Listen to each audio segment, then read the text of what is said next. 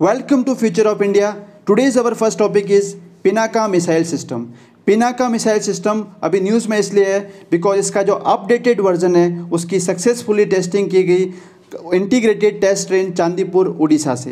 पिनाका क्या है? It is a indigenous very important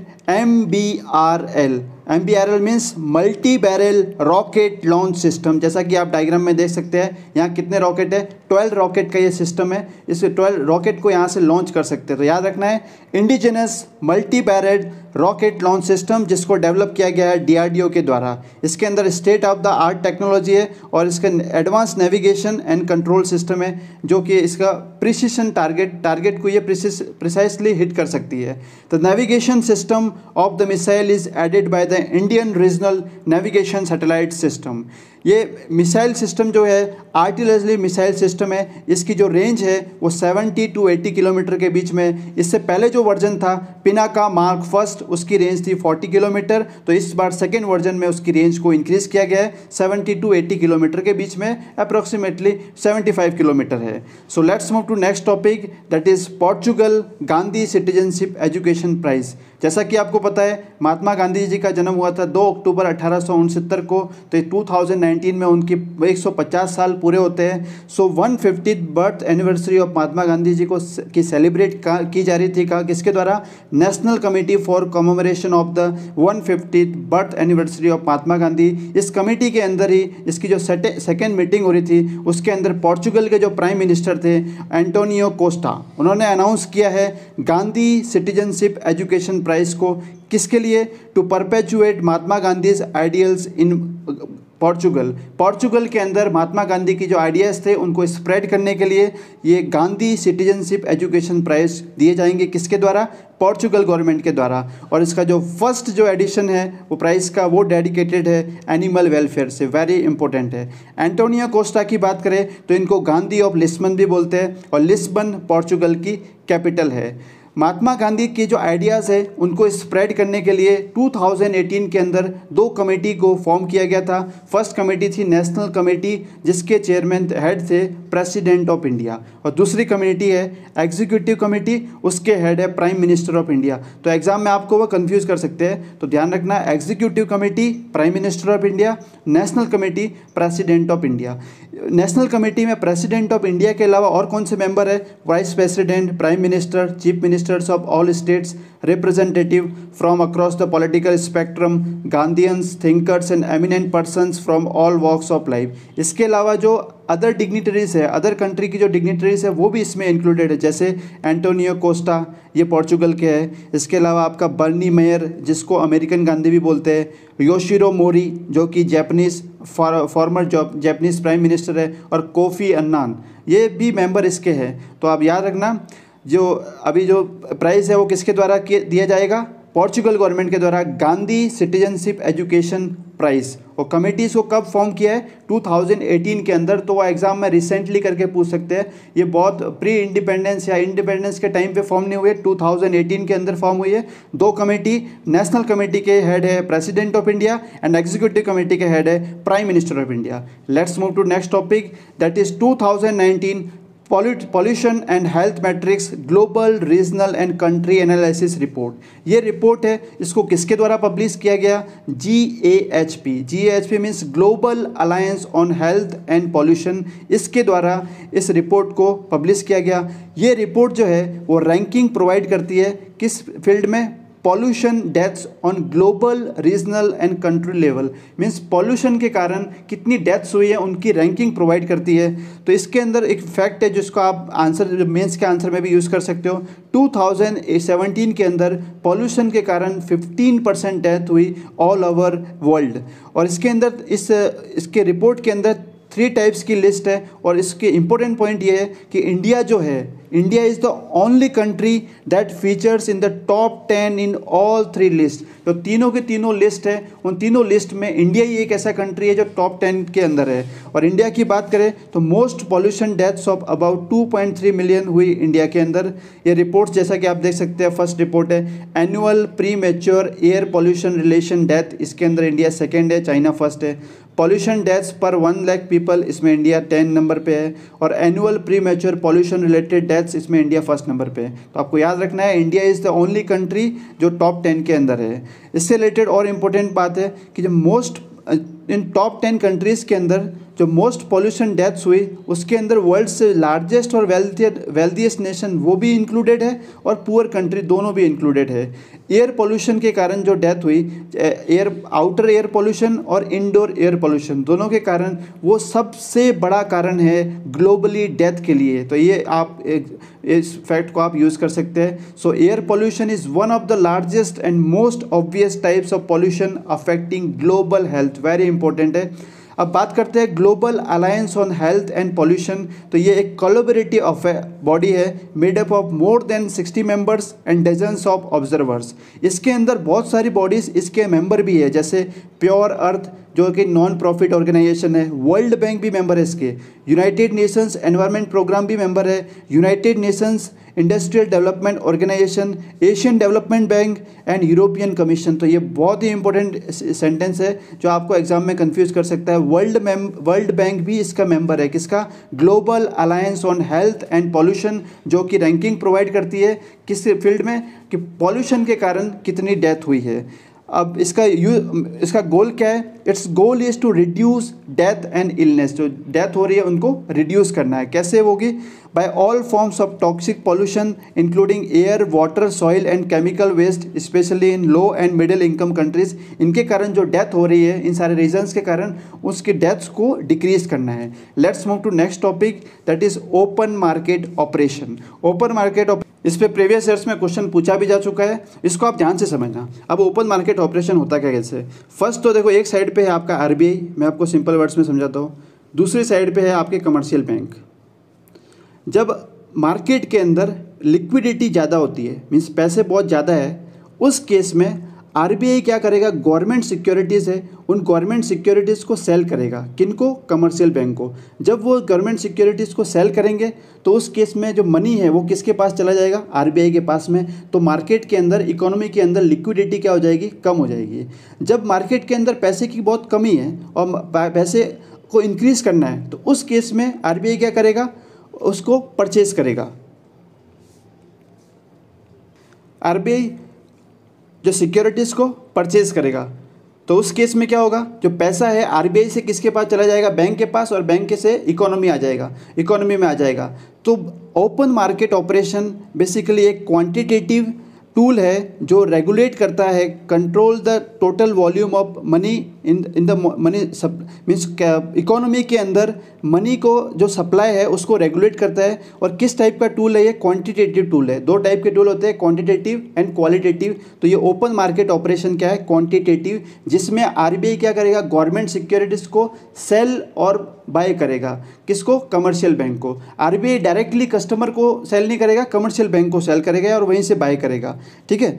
so open market operation is one of the quantitative monetary policy tools which is employed by the central bank of a country to control the money supply in the economy। Money supply को control करने के लिए open market operations are conducted by the RBI. देखो, RBI के द्वारा conduct किया जाएगा by way of cell और purchase of government security. Cell करेंगे या फिर परचेज करेंगे। इसमें लैंडिंग नहीं होता है। लैंडिंग के लिए आरबीआई का जो अलग टूल होता है उसको बोलते हैं repo rate and reverse repo rate. यहाँ पे क्या होता है? Cell and purchase. ये काफ़ी इंपॉर्टेंट पॉइंट है। of government securities to adjust money supply condition। the central bank sell government securities to remove liquidity। जैसा मैंने अभी आपको बताया था, जब वो आरबीआई क्या करेगा? गवर्नमेंट सिक्योरिटी को कमर्शियल बैंक को सेल करेगा, तो जो मनी है वो कमर्शियल बैंक से किसके पास आ जाएगी? आरबीआई के पास में। तो इकोनॉमी के अंदर लिक्विडिटी क्या हो जाएगी? कम हो जाएगी। तो ये वेरी इंपॉर्टेंट पॉइंट है। The central bank sales government security to remove liquidity from the system and buys back government security to infuse liquidity into the system. तो ये होता है ओपन मार्केट ऑपरेशन, जिसको डे टू डे बेसिस पे किया जाता है। RBI carries out the open market operation through commercial bank. ये कार्य काफ़ी इंपॉर्टेंट है। And does not directly deal with the public. Directly public से डील नहीं करता है। जो गवर्नमेंट सिक्योरिटीज़ की जो सेलिंग और परचेसिंग होती है वो कमर्शियल बैंक के थ्रू होती है। ये पॉइंट आपको एग्जाम में कंफ्यूज कर सकता है। ओके, सो आरबीआई जो क्वांटिटेटिव जो टूल्स है उसमें ओनली ओपन मार्केट ऑपरेशन नहीं होता है, मनी सप्लाई के लिए और भी अलग टाइप के टूल्स होते हैं, जैसे कि रेपो रेट हो गया, रिवर्स रेपो रेट हो गया, SCRR, SLR, इन सबको भी आरबीआई यूज़ करती है जैसी रिक्वायरमेंट हो।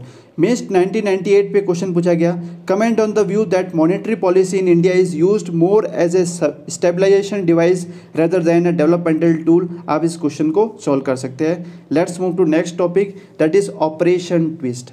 अब ये ऑपरेशन ट्विस्ट क्या है? ये जो है US बेस्ड स्टाइल है, इसको इंडिया के अंदर फॉलो किया जाएगा और आरबीआई के द्वारा। इसके अंदर क्या होगा, साइमल्टेनियसली आरबीआई जो है purchase and cell of government securities under open market operation, simultaneously वो क्या करेंगे, गवर्नमेंट सिक्योरिटीज़ को सेल भी करेंगे और परचेज भी करेंगे। इसके अंदर किस टाइप का प्रोविज़न होगा, देखो आप इस तरह से याद रखो, S2S। इसका मतलब जो शॉर्ट ड्यूरेशन वाली सिक्योरिटीज़ है उनको तो आरबीआई क्या करेगी, सेल करेगी। तो आरबीआई जब शॉर्ट ड्यूरेशन वाली सिक्योरिटीज़ को सेल करेंगे तो उस केस में पैसा किसके पास आएगा, बैंक से पैसा आ जाएगा आरबीआई के पास में, ठीक है। फिर लॉन्ग टर्म वाली है उसको आरबीआई क्या करेगी, परचेज करेगी।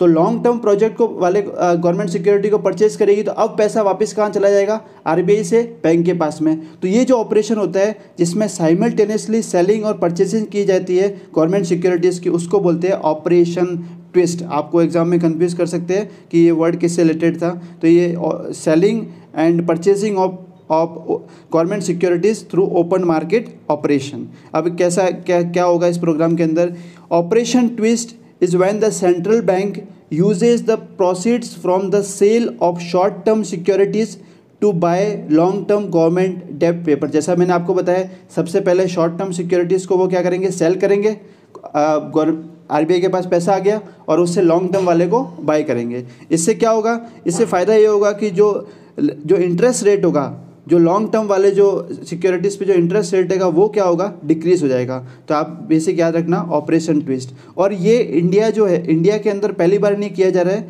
मतलब पूरे वर्ल्ड में फर्स्ट टाइम नहीं किया जा रहा है, इसको पहले भी किया जा चुका है US के द्वारा 1961 के अंदर। तो एग्जाम में आपसे ये पूछे कि ये जो पूरे वर्ल्ड में फर्स्ट टाइम इस ऑपरेशन को किया जा रहा है, नहीं, इससे पहले USA ने इसको फर्स्ट टाइम किया था 1961 के अंदर, और अभी इस सिस्टम को इंडिया भी अडॉप्ट कर रहा है। अब जो selling and purchasing of open जो गवर्नमेंट सिक्योरिटीज़ है वो कहाँ पे होगी, आरबीआई का जो कोर बैंकिंग सॉल्यूशन है ई कुबेर जो ऑनलाइन प्लेटफॉर्म है, वहाँ से आप गवर्नमेंट सिक्योरिटीज़ को सेल कर पाएंगे और परचेज कर पाएंगे। किसके द्वारा, कमर्शियल बैंक के द्वारा। कस्टमर को इसमें इंक्लूड नहीं करते हैं, बिकॉज ओपन मार्केट ऑपरेशन को मैंने अभी आपको बताया कि कस्टमर को डायरेक्टली उसमें डील नहीं करते, कमर्शियल बैंक उसमें डील करती है। तो इसके बेनिफिट क्या होंगे, This simultaneous purchase and sell will bring down interest on long-term loans which can lead to increase in economic spending। Interest rate अगर कम हो जाएगा, ज़्यादा लोन होगा, मार्केट में ज़्यादा पैसा होगा, ज़्यादा इकोनॉमिक एक्टिविटी होगी, तो इकोनॉमिक एक्टिविटी होगी तो क्या होगा, इकोनॉमी बूस्ट हो जाएगी। The action of open operation twist by the RBI is encouraging for the market. This step may become a driving factor for long-term economic activity and the addition of new investment stock। Let's move to next topic, that is CST-100 Strainer। ये क्या है, ये NASA के द्वारा design किया हुआ एक space capsule है। इसके अंदर क्या कर रहा था नासा कि जो एस्ट्रोनॉट्स है उन एस्ट्रोनॉट्स को वो इस ISS जो आपका इंटरनेशनल स्पेस स्टेशन है लोअर अर्थ ऑर्बिट के अंदर, वहाँ पे एस्ट्रोनॉट्स को भेज रहा था, लेकिन वो कैसा हो गया, अनसक्सेसफुल हो गया है। अभी तक जो है जो USA जो है एस्ट्रोनॉट्स को ISS पे भेजने के लिए रशिया पे रिलाई करता है, लेकिन अभी वो अपना खुद का डेवलप करना चाह रहा था, लेकिन अभी क्या वो अनसक्सेसफुल हो गया है। इसको जो CST-100 स्ट्रेनर इसको बिल्ड किया गया बोइंग के द्वारा, जो कि USA की कंपनी है। नासा ने कॉन्ट्रैक्ट कर रखा है बोइंग एंड स्पेसएक्स से, किसके लिए, to build spacecraft to Pheri astronauts to and from the ISS। तो आप याद रखना CST-100 स्ट्रेनर एक स्पेस कैप्सूल है, नासा के द्वारा डिज़ाइन है, इसरो के द्वारा नहीं, नासा के द्वारा।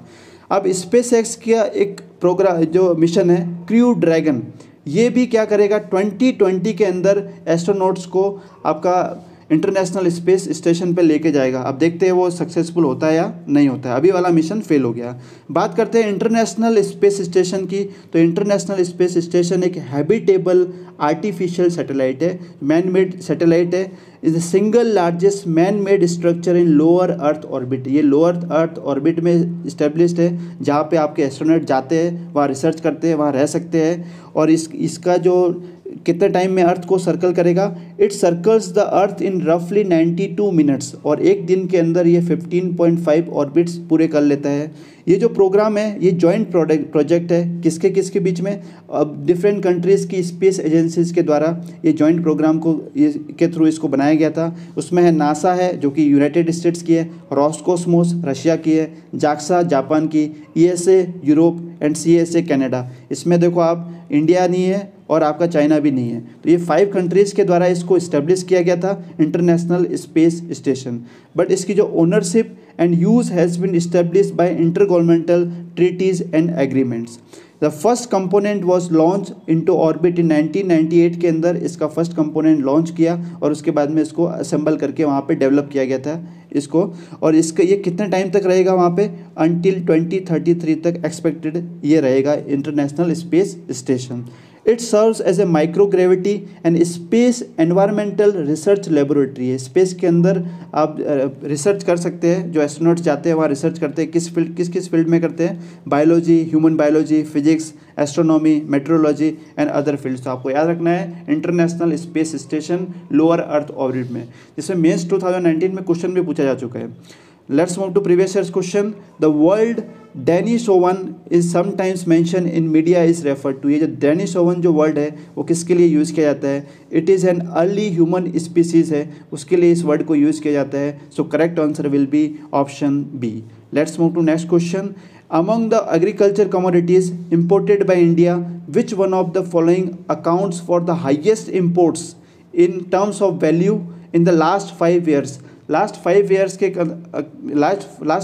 के टाइम में किस कमोडिटी को सबसे ज़्यादा इंपोर्ट किया गया इंडिया के अंदर, वैल्यू की टर्म्स में, पैसे की टर्म्स में किया सबसे ज़्यादा किस चीज़ को इंपोर्ट किया गया, तो वो है आपका vegetable oil. So correct answer will be option D. Friends, आप लोगों से कंप्लेन है, आप ये क्वेश्चंस को सॉल्व नहीं कर रहे हो, इसलिए ये क्वेश्चंस आप इसलिए डिज़ाइन किए गए जिससे कि आपका जो आपने पढ़ा है उसका रिवीजन हो जाए। तो आज इस बार मैं देखता हूँ कि कितने लोग सॉल्व करते हैं। So friends, that's all for today. Have a nice day. Thank you.